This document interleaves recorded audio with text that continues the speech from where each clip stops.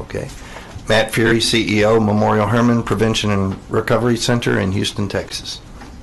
Amy Granberry, Charles Place Recovery Center in Corpus Christi, and also the Association of Substance Abuse Programs. Thank you for joining us. Good morning, members. Thank you first for letting me come and address you today and be a part of this hearing.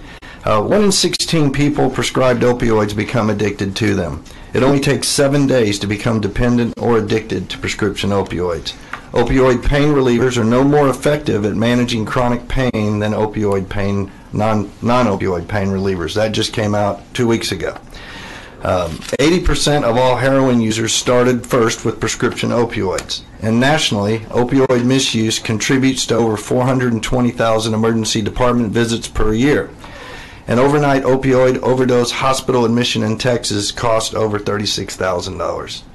So over the last few years, physicians have been changing their medication selections and prescription practices to rein in the opioid impact. And just in a few weeks ago, dentists, they're now on board with finally recognizing their part in prevention by reducing the number of opioid prescriptions and providing alternative medications to manage pain associated with dental procedures. Actually, for adolescents who become involved with using opioids, dentists are their primary entry point. While opioids are only one facet of the substance use problem in our state, and we need to remember that methamphetamine in our rural communities is actually a larger problem than opioids are. They are garnering significant attention due to their deadly effects. And my attitude is anything that brings attention to this is not necessarily a bad thing. So we as a state and as a community can garner our resources and our knowledge to attack it. Some of the stats that I included, are that the number of people dying from heroin, fentanyl, and prescription opioid overdoses continues to rise approximately 10% per year, and almost 47,000 nationally in 2017 died from opioid-related overdose out of 67,000 accidental drug deaths. In Texas, deaths from opioid overdose have been increasing approximately 10% per year since 2014 when we had 1,174 deaths. Actually in 2015, and it's climbing. Some of the more recent stats aren't available. But this is primarily fueled by heroin and fentanyl overdoses because prescription drug overdose deaths have been leveling off or declining in our state. And that's a good sign as a result of legislative action and other things that have been done with the prescription monitoring program and other things where physicians' practices have changed. While that matches the trend where people who used to access their opioids via prescriptions, unfortunately a lot of them are turning to illicit drugs such as heroin since prescription opioids are harder to obtain and more expensive than heroin. That's an unintended consequence of ratcheting back opioid prescriptions. But you have to start somewhere. You have to do something.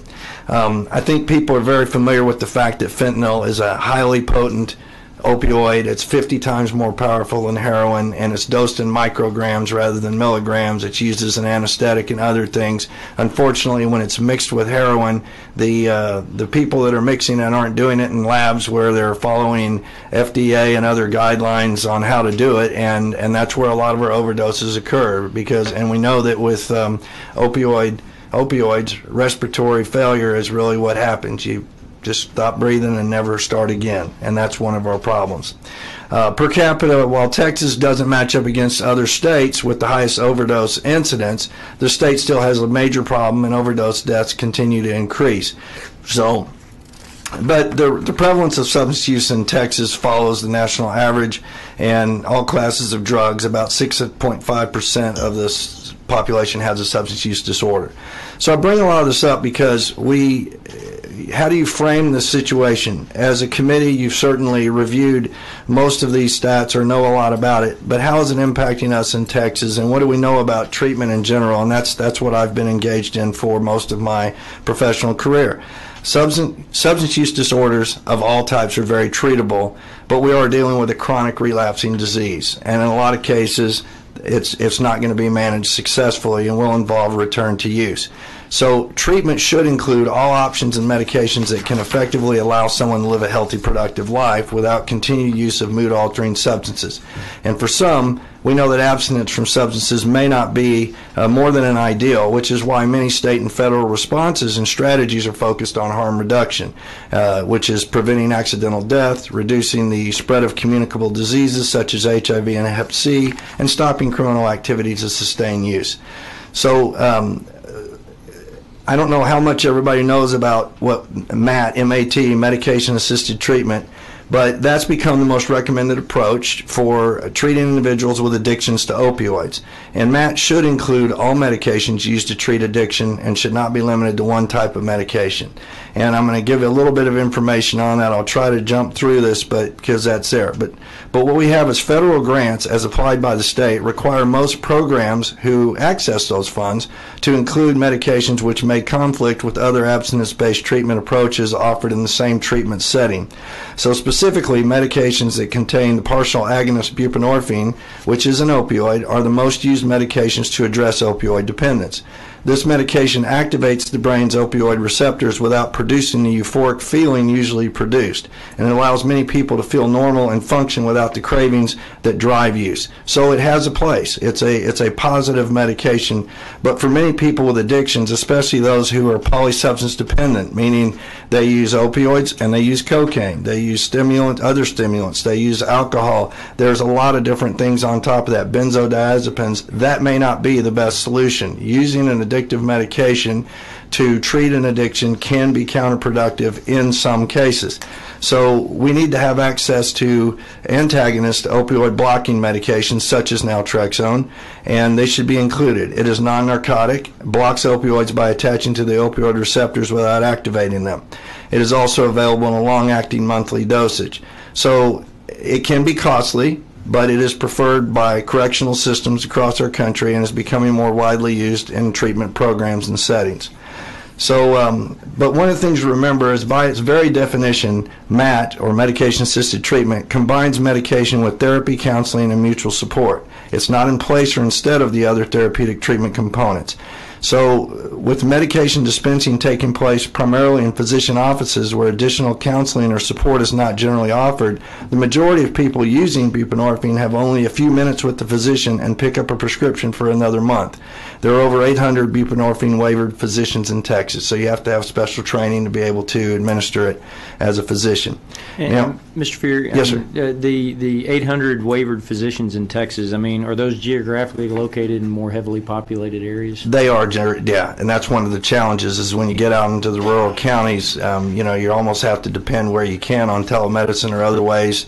But now with the rules have been expanded, physician assistants, or I should say nurse practitioners who work for a licensed physician can also be involved in writing prescriptions and working through them under that waiver. So this is part of the Data 2000 waiver that enabled physicians to do office-based opioid treatment rather than everything being focused when you're using these type medications in like a methadone clinic, which are still very plentiful and active in our state and do a good job. So if a nurse practitioner is properly trained and the physician who is their delegating or supervising physician, right, they both have to be, I guess, is what you're saying. That's correct. They have to go through a special training to be able to do it. But a lot of the counseling and the other wraparound services are suggested. They're intended to be part of what we call medication-assisted treatment, but what happens a lot of times is that you don't have the ability to treat as many people or to have those services in your office, and what it becomes is a dispensing visit. And I hate to say, but a lot of the physicians only accept cash for this medication or for that office visit, and so it's kind of it can be a challenge. There's a great number of fantastic providers out there with the patient's intentions in mind, but we have to remember when you're using a medication that has a street value, and unfortunately this one does, it gets diverted, it gets manipulated, it gets transferred, it gets used. We have people who go into an office and get 16 milligrams and they use 8 and they sell the other 8 multiplied times the monthly dose. It is a challenge, so that means we have to manage and monitor it a little bit differently, and unfortunately that's the nature of working with an addictive substance. It is considered, from an evidence-based standpoint, one of the better mechanisms for achieving recovery in some. So I'm not here to poo-poo the whole thing, but the average person doesn't understand that it is not the answer to every opioid situation. If you're a doctor, you're in a licensed profession, you're an airline pilot, you cannot use this medication. So there's a lot of challenges there. But a lot of programs do very good work using this, and there's a place for it. It just often doesn't work when you put someone who can't use it next to someone who does, and they're going, I want what he's having. Mm-hmm. So it's a challenge.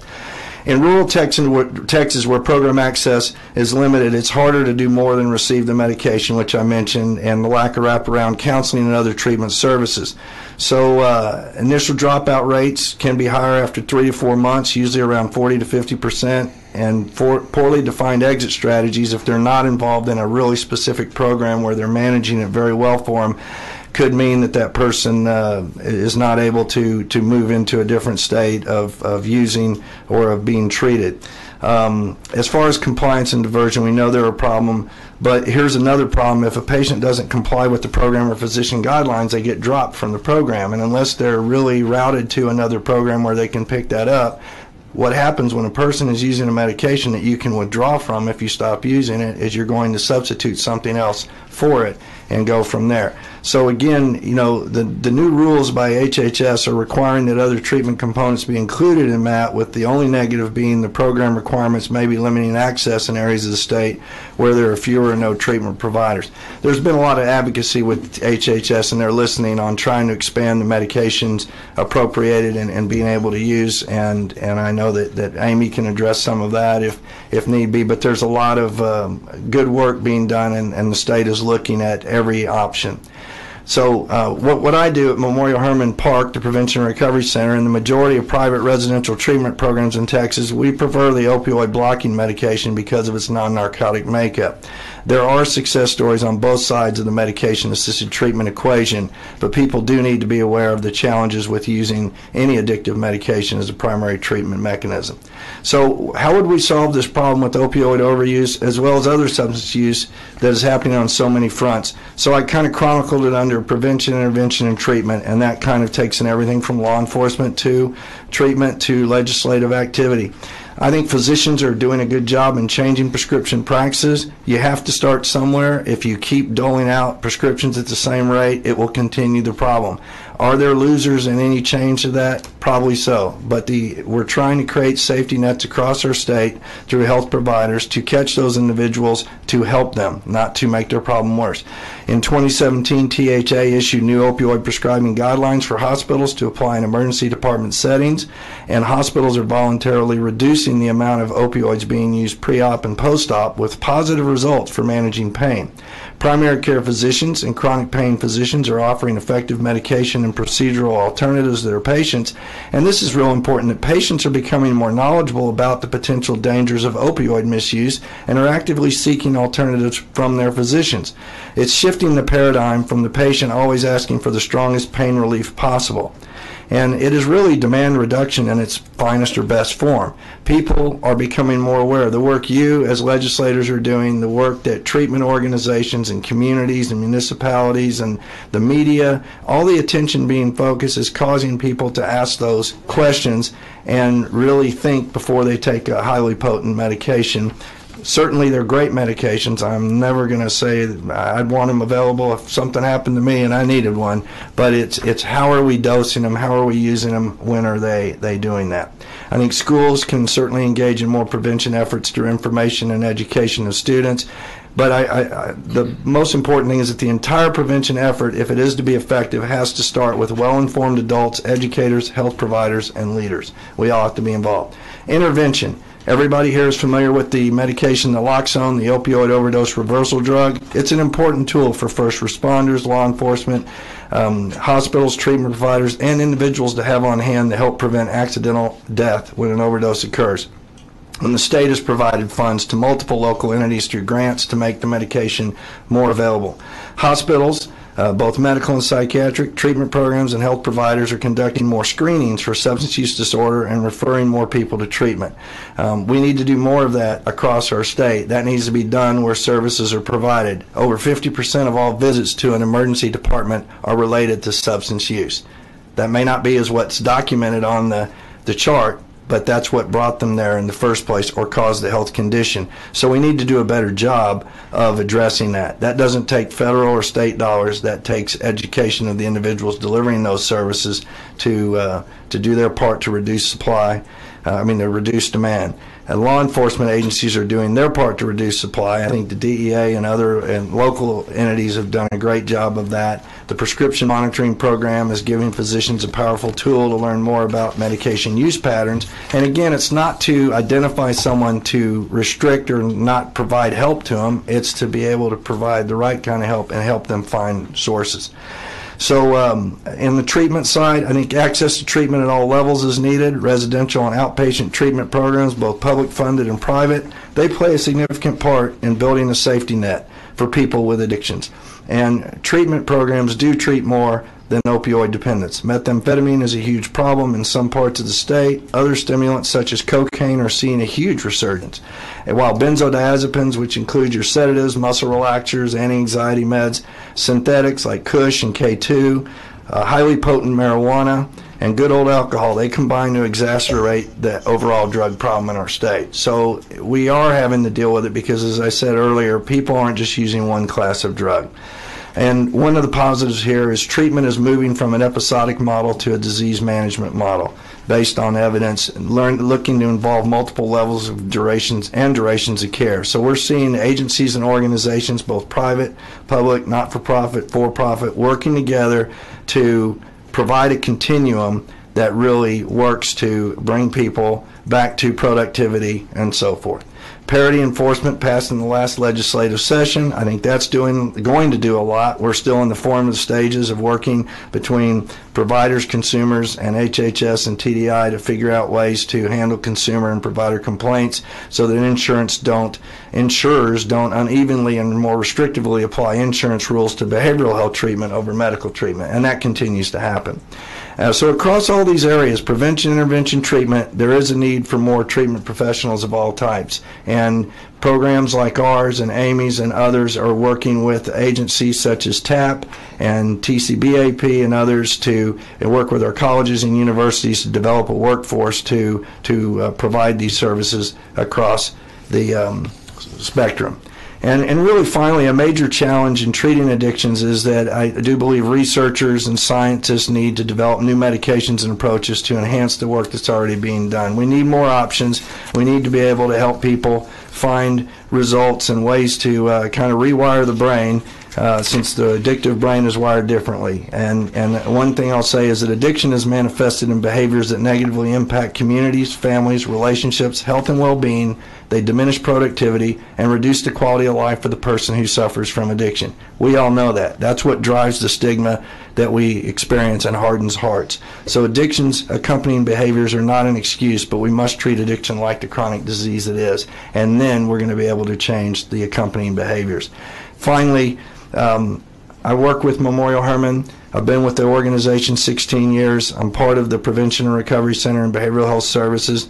We are a leader in the providing of abstinence-based treatment services across Texas with a history going back 35 years. We have residential treatment located in Houston. We also have offices around the Houston area and in San Antonio and Austin providing outpatient support. We are one of the frontline providers for families seeking help with substance use disorders. And we are an in-network provider, meaning we work with most insurers and managed care companies, so a large number of Texans can access treatment in an organization like ours. And we do full continuum of care and work with, we have specialty programs that deal with chronic pain and addiction, as well as work with licensed professionals such as physicians and lawyers. I'm very proud of the medical staff we have, I'm proud of the work we do. We have the only accredited addiction medicine fellowship in the state of Texas that trains physicians. We've produced 8 addiction medicine fellows over the last 6 or 7 years, and we also provide services in our hospital system to deal with people with emergency substance use disorders and psychiatric mental health issues. They come in, our emergency response team treats them. We offer a safety net to the Houston community with 3 mental health crisis clinics that are open to all comers.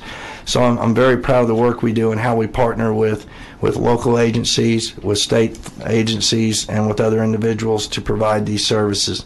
So I'm glad to be a part of our state and hope to continue to be a part of the solution to help our state come up with answers to solve these problems. Thank you for allowing me to be here today. Thank you. Appreciate your testimony. Representative Sheffield. Thank you, Mr. Chairman. A lot of us, or a lot in the South, grew up with the idea that addiction was due to mental weakness, psychological failing, lack of a spiritual faith, that sort of thing. But I believe medical science has proven that addiction has a genetic component. It does. Would you please comment on the role of genetics in addiction medicine? What we know is that there are some times where it continues through one generation to the next, other times where it skips generation. But the thing that's going to determine whether or not that person lives out an addiction is if they activate that part of the brain that turns that switch and turns it on and starts the path towards addiction. And we know plenty of people can take opioids, for instance, and become dependent on them. But when they stop, if they're managed and they just ratchet down or titrate off it, they're going to be fine. They're not going to have that desire, that push to do it. But in some individuals, because of the way the brain is impacted, it sends a different signal, and it says, I got to have that in order to maintain this feeling or move on. So the hereditary aspect of it is we do not have enough information to know, if it's always going to be there. But what we've always advised people is that if you have a history of alcoholism or addiction in your family, it's usually a good idea to refrain and to not push it to find out how far you go, or at least to be aware. So we know that it does pass on, but there's not as much information that I'm aware of scientifically that proves it's specifically hereditary. One source I read about addiction recovery is that when people are coming out of recovery, the brain circuitry is still scrambled, so to speak. Mm-hmm. And you hear of 28 and 30-day programs. The source I read said for some it can take up to 2 years of treatment that is for right. the brain chemistry to reassert a normalcy. My comment on that is one of the reasons treatment providers engage so many follow-up services and try to enlist the person to get into various social support, mutual support programs, 12-step programs, and other types of support is so that they have a way to kind of redirect while the brain is going through that healing process, and while their thinking processes are also changed. We know that 90 days can help make a habit. That's why, even going back, the science shows that continued repeated doing of something different will eventually change the way that thought process goes and allow someone to move forward and be able to do it. That's where the behavioral therapy and the other types of work come in that treatment organizations engage in, and that's why there's a certain amount of repetition and things that go on. So while we can't solve every problem in a less than 30-day period or a 2-week period or a 6-week period, and there are programs that provide ongoing services, not everybody with an addiction needs the same route to get to success, and some people do very well because you're intervening a lot of times at an earlier stage of the addiction, and we're able to get people to make enough change to where they can do it. A person in a real chronic state of the disease, it does take a longer time, and it can take 2 years or longer, but for most there's a real success. Last question. Comment on some folks back home are worried about medical marijuana becoming addictive when it's used in medical purposes. Do you have any experience with that, and could you comment on that? Well, again, if we don't use heroin as a we don't, you don't go to the store or go to the doctor and get a prescription for heroin. The drugs, the opioids, have been acetylized and made into different types of things, and they're usually delivered in a pill form or some type of way to help. And I know I'm talking about a more addictive drug, but a lot of what's going on with medical marijuana is if it is being dispensed in a way that's in a medical kind of a way, and there's just demonstrated that it can provide relief to a system, that might be good for some for that particular thing. I don't know that that's going to be a problem, but smoking anything, I don't know what the health benefits are of smoking anything, and that's one of the challenges with marijuana. Also, the potency of it is scary today. It is not what people in our age range and even 20 years younger than us experience. It's 20 to 40 times more potent what's on the street today, what our kids are using. It's the brain doesn't finish growing or developing till you're age 25, and you put something that has an active ingredient called THC, which lodges in the fatty cells of the brain. Even though the high wears off, the lingering effects of that drug, that psychoactive ingredient, stay in the brain for 30 days or more, and if you use it a lot, it could take 6 months or longer for it to flush out. And the reality is it alters the way not only people think or feel, but the way they respond and react over a longer period of time. It's been a problem. Colorado and Washington State are having a heck of a time as a result of the legalization. From a medical standpoint, I think we can find a medical use for just about any type of plant or substance on this planet, and we pretty much have. But that argument is often used to be pro-legal, and because people don't die from overdosing on marijuana, they just get real sick. But I will say the leading cause of poison incidents in the state of Colorado is due to marijuana now from edibles and so forth. So it's an interesting dynamic of what's taking place. Sorry, this will be the last one, I promise. Okay. Last session we passed a bill for the Dravet syndrome non-THC cannabinoid. Okay. And so without the THC in there, then the possibility of addiction is almost zero? Probably Almost nothing? eliminated. Okay. Yep. Thank you, Mr. Chairman. Sure. Chairman Alvarado.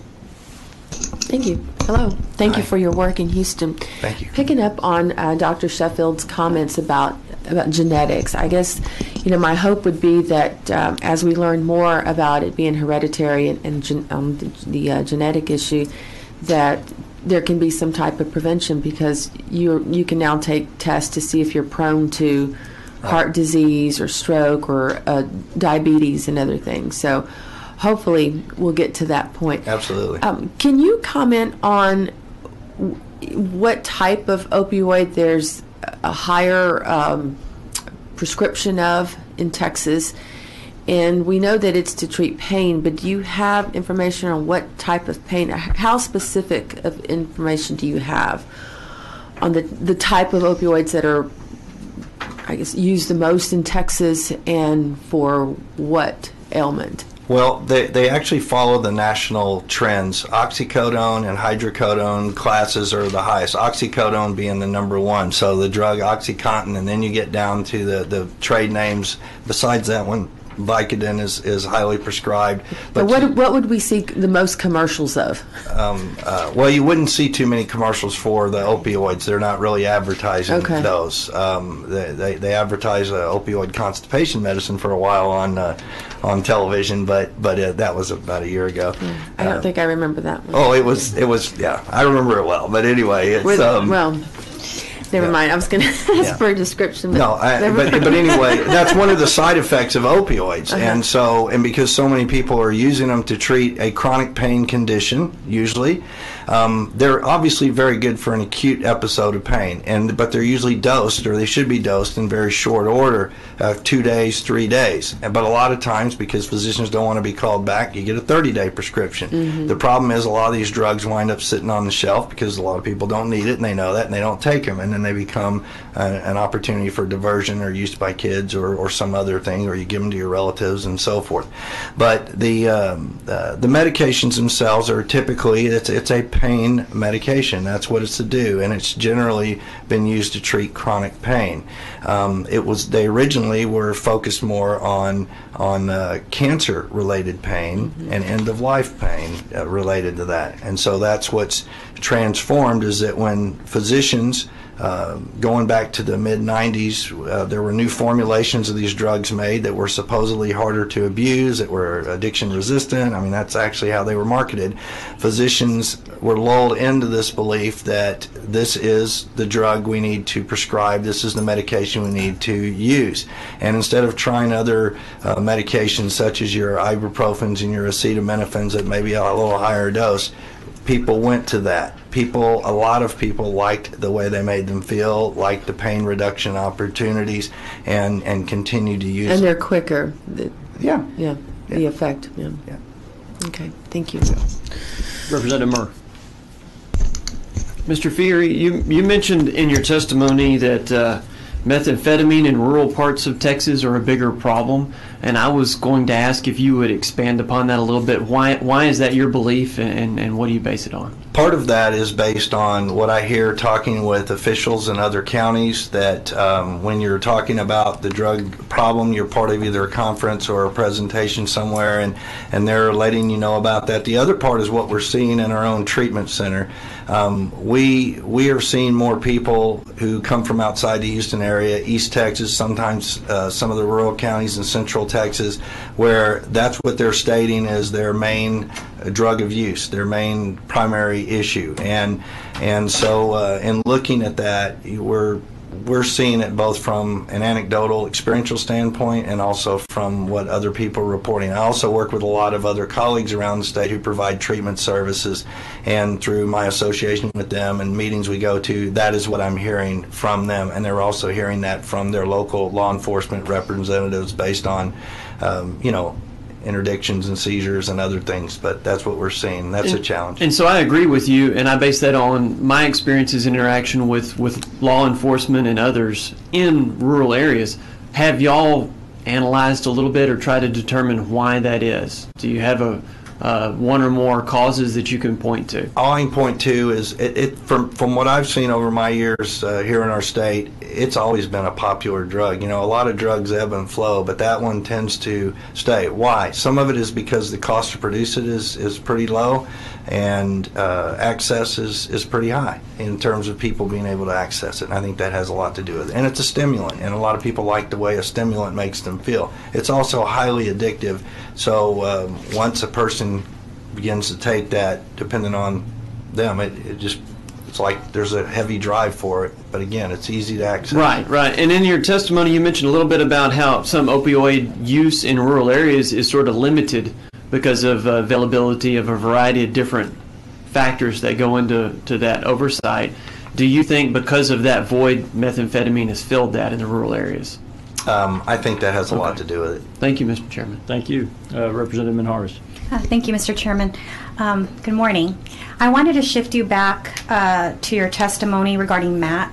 Okay. You made a comment about the high cost of the medications that are used in that. Can you give me or give us an estimate of how much those medications run? Well, the drug buprenorphine or Suboxone runs less than the drug naltrexone, which there's a brand name Vivitrol, which is the injectable blocking drug. It is, for commercial purposes, if you use your insurance and go get it, it retails at about $1,200 for a 30-day injection. It's just like even naloxone, which is the opioid reversal drug, the pharmaceutical manufacturers, increased that price, as you know, and it made it harder for states to budget for that and so forth. So I'm hopeful that drugs like that will see a reduction in cost. Through the Medicaid program and through some of the arrangements the company has with states, that cost is significantly less than that, but I do not have cost data on that. I'm not associated with them or know. I just know of the medication, and for patients who come to us where they get on it, they're able to use their insurance, and I know what the retail cost is. I don't know what the insurers actually reimburse them for the medication. But there's that, and then there's a variety of medications that are buprenorphine based, and they run a gamut in prices. There's generics available there, but they're limited, and I don't recall the exact pricing on that, but it's less. Okay, thank you. You bet. Thank you, Mr. Feehery. We appreciate your testimony.